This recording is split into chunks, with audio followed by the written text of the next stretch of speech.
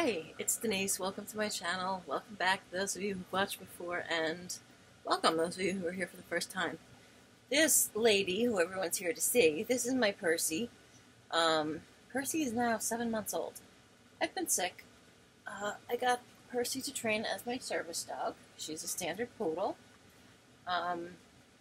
She's growing like a weed, as they say. Love this girl. I'm going to try to... I'm shooting this on my computer, not my phone, so I'm having to turn the whole computer monitor. Probably going to knock stuff off the table, but I want you to be able to see her. Anyway, yeah, I'm like Jabba the Hutt here. I had to be on steroids again for a while. Now I'm just a talking mouth in the corner. If you've watched my videos before, you know, they can be a little strange. Anyway, I just wanted to show you how big Percy's getting. She is still dealing with... I've mentioned before that she's had stomach problems that started when she was, I want to say, about 4 months old. But she wasn't home that long. She came home at 8 weeks. She wasn't home that long before it became very clear she couldn't digest the dog food. We switched, we did the rice and chicken just to settle her stomach. They gave the prescription dog foods from the vet. We tried different brands that the vet suggested, of store-bought dog foods. Nothing. This poor puppy was having diarrhea all the time. And of course, while they're growing, it's so vital that they're getting all their nutrition. I'm like, I want to just pull the blanket over my head because I feel like I would be less distracting if you didn't even have to look at me.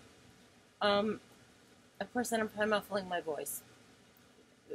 Look at the beautiful dog. Anyway. So she's been eating a homemade diet that I actually came up with. I did my own sort of... I was a nurse for 26 years. I was not a nutritionist, but I was a nurse. I worked in mental health. I worked with patients with eating disorders.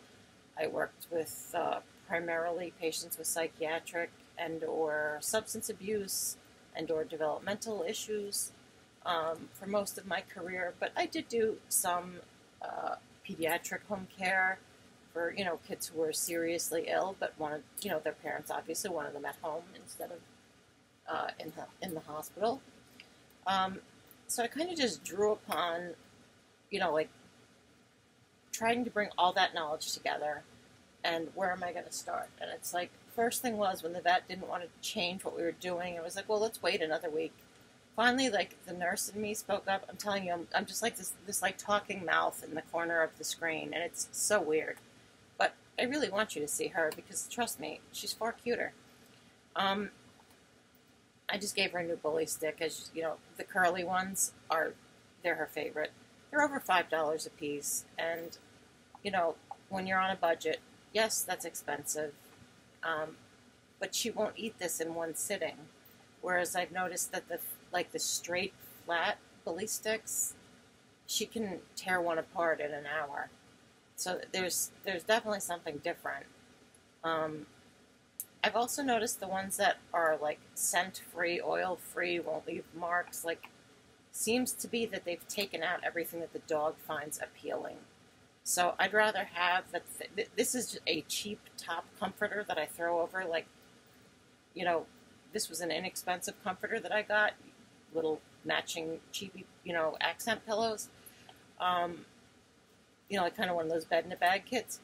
And I just throw that over my bed so that the blankets I really care about are not getting a stinky bully stick smell. And honestly, they don't leave that much of a smell. It's not like it leaves a big grease spot or something. But I guess they just put that warning on the bag because if you have really expensive carpeting or furniture that you're worried about, they don't want you complaining to them if it leaves a mark. I personally have never found a problem with it, although the carpet in her room is dark and has a pattern to it and stuff, so unless it was a really obvious kind of a big mark, you probably wouldn't notice it. But again, even when she eats them on this, baby blue, powder blue kind of color, you don't really notice anything other than that it's wet for a while from her saliva. So I try not to go for the ones that say that they have no scent or, no odor, because I notice she'll get tired of them really fast. So I think by descenting it for us, they're deflavoring it for the dog, unfortunately. And if I'm going to pay $5 per bully stick, I want her to enjoy them. I don't recommend any particular brand. I'm not sponsored by anyone. I don't, get any discount on anything. But I will say, please look for your dog treats. Make sure that, if you're a new dog owner, maybe you don't know that rawhide is not good for dogs. There's so many rawhide treats out there that it would make you think that it's good for dogs. Rawhide's been around as a dog treat for, God, I'm 52, and the dogs I grew up with had rawhide treats. Back then we didn't know what we know now, and basically a lot of rawhide has already been processed as if it was going to be made into leather before it gets shuffled off to be made into dog treats. So it may have been processed with formaldehyde or other chemicals that you do not want your puppy, or even for that matter your adult dog, chewing on. Please, please, please do not buy rawhide for your dog. It also is a choking hazard as large pieces. See, as she's get the end of this, like she's really working on the end of it, she's pulling off like the tiniest little fibers will pull off at a time. It never pulls off in big chunks that she could possibly chew on, or choke on, I should say. And when it does, if she finally, gets it down to small enough that she could try to get the whole thing in her mouth at once, that's when you take it away from her, and it's time for a new one. You never let them chew it all the way down to the end, because then it potentially could become a choking hazard, and you don't want that. But rawhide is definitely a choking hazard, and it's also a chemical hazard. So please, please, please, I know they're much cheaper. Believe me, I'm on a budget, a much tighter budget than I used to be before my disability, and I understand that it's tempting to go for those cheaper dog treats. Please don't do that to your dog.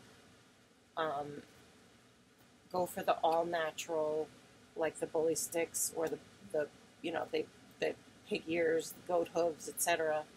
The stuff that you can read the ingredients and like all it says is like pork skin, say for a pig ear, or on a bully stick, all it says is beef pizzelle, which is a nice way of saying beef penis. I don't know, are they going to do bad things to me because I said the word penis? I hope not. We're talking about the part of an animal that the snack is made out of. We're not talking about anything of any sort of adult nature. And I hate that we've made it, a sin, so to speak, to use the appropriate anatomical words that people should not shy away from. We dummy down ourselves, and, not that this video is made for children, it is not, but it shouldn't be offensive. A child shouldn't, we shouldn't rely on ridiculous nicknames, silly words for body parts because we're embarrassed to use the real word. That's just my parent opinion, even though you didn't ask for it. Yeah, I raised 2 boys, and we didn't play around with silly words for body parts. There's no reason to. And again, we're talking about a cow, a bull specifically, is what these treats are made of. Anyway, back to her diet. So when I did my own research, once we realized that beef was something that does not bring on an inflammatory response, doesn't bring on the upset tummy, it was like, okay, ground beef. And then I realized, okay, we've tried the rice with lamb, we've tried it with chicken, we've tried it with beef. Oh, still goes back to diarrhea within 2 weeks. Maybe the lamb's the problem. It's like, let's look at the obvious sometimes. If you've changed the protein source multiple times, but you're still mixing it with, with rice or some other grain, maybe the grain is the problem. So I switched her to a grain-free diet, and she does much better. At this point, I have started incorporating a dog food again. It's like, I don't even want to say too much about it, because the last time I got my hopes up, we were like almost 2 weeks into a dog food, mixing it in with her food, and sure enough, I was told that can be about the time when they start having an inflammatory response to it. And I really thought we had found a dog food she could eat, and then after almost the full 2-week period, she started getting diarrhea again. So we're on a different one, and at this point she's still eating like 80% basically of her food is still the home mixed, which is cooked ground beef, high-fat, real Greek yogurt, which is low lactose. I use Cabot brand, which is, it's the high-fat, low lactose, higher calorie, lots of calcium, because you want to make sure you're getting enough calories into your growing puppy when you're doing a homemade diet. There's also pumpkin puree. For each 24 hours, I mix up. Now it was 2.5 cups of ground beef and 1 cup of yogurt. Now that she eats 5 times a day. This gets divided into 5 meals. A cup of pumpkin puree and a cup of applesauce. I put nutritional yeast in it, otherwise known as nooch. Vegans are very familiar with it. Some other people aren't. It is a complete protein made from yeast, as the name implies. It is not an active yeast, because everyone who's like, oh my god, active yeast, don't give it to a dog. Nutritional yeast has been cooked. It is dead. It is not growing. It is not bloating. It is not doing anything except providing a complete protein. Now, I'm not giving enough of it really for it to be a protein source. She's getting that from the meat and the yogurt. But it takes the flavor, and this is what a lot of vegans will know it from. They use it as a cheese alternative, like to make a cheese sauce or to sprinkle on pizza. It comes like, you can buy it in flakes or granules. I like the flakes. It takes, like when you're taking pumpkin puree and applesauce and stuff, it gives it a more savory flavor. And you can, like, it goes from smelling like, oh, fruits and vegetables to, oh, somebody's cooking. Like, it makes that difference, and it makes her like it a lot better. So it was 2.5 cups of beef, that's the cooked, drained weight, a cup of yogurt, a cup of pumpkin, and a cup of applesauce, tablespoon or so of nutritional yeast, and she takes the most simple, plain dog multivitamin mineral that I could find, with the least added weirdo ingredients, and that's what she eats every day, divided over 5 meals. So the last couple of weeks, we cut the beef and the yogurt in half, and we're adding a 1/4 cup of the new dog food that we're trying in with each meal to replace it. Now the dog food, remember, it's not measurement-wise, it's not going to transfer exactly the same, but the dog food is more nutrient dense. You wouldn't eat as much of it.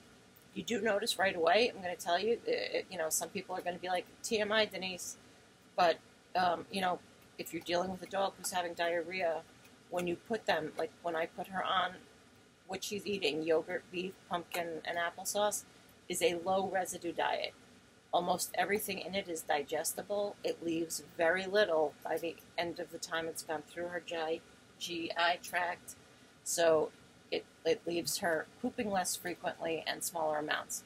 When you start adding commercial dog food, you start to see that they poop more, they poop bigger, but as long as it's not turning into diarrhea, then everything is going well.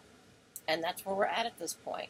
So you can see she's growing well, which I had been concerned about. In fact, she's outgrown some puppies a little older than her who do not have the same problem. So I'm very happy. I know her nutritional needs are being met. And I'll keep you filled in. Thank you for watching. As always, please hit the like and subscribe. And that puts my videos in front of other people who might like to see them. Have a great day.